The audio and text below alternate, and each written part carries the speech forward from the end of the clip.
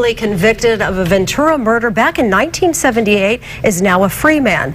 News Channel 3 reporter Kelsey Gerkens has the emotional moments of his release in Ventura. How do you feel? Great. Michael Handline is finally a free man. I mean, it's just, there's no words for it. I have emotions just charging through me. Handline has spent the last 36 years behind bars for a crime he did not commit. In 1978, he was sentenced to life in prison without the possibility of parole for the shooting death of Ventura resident J.T. McGarry. Absolutely.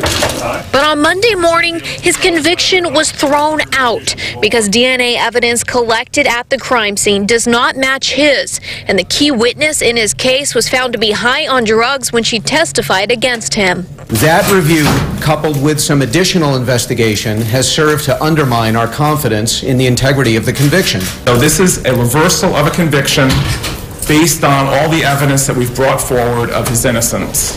The California Innocence Project has worked for the last 15 years to prove his innocence, and today they got their wish. He was released on $2,500 bail. Today is about Mike and ending this 36-year nightmare so that he can come home, he can be with his beautiful wife, and he can live out the rest of his life free.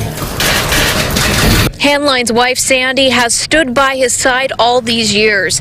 She was flooded with tears of joy when she found out her husband will soon be back in her arms. And I'm just happy it's done.